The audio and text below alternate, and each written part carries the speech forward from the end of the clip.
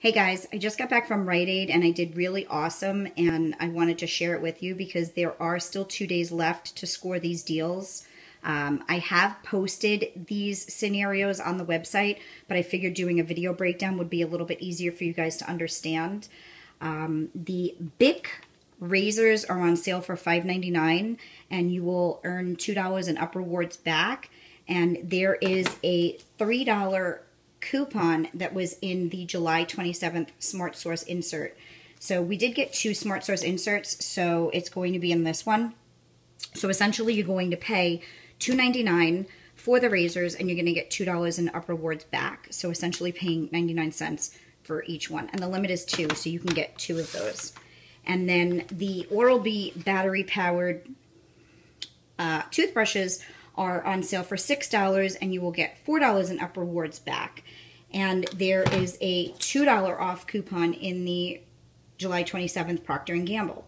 So after the coupon, you will pay $4 for the toothbrushes and get $4 in up rewards back, making the toothbrushes actually free.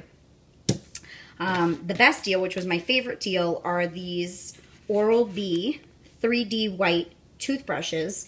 They're on sale for $3 and you actually get $2.50 in up rewards back. And we have the link to a $1.50 off 2 printable coupon. This is actually going to be a 50-cent moneymaker. So you're going to want to buy 2 of them and you'll get $2.50 in up rewards back for each one. So you'll end up paying $4.50 after the coupon for 2 of them and you'll get $5 in up rewards back. So the entire transaction I paid, it might come in a little bit fuzzy, but I paid $21.07 for the entire transaction.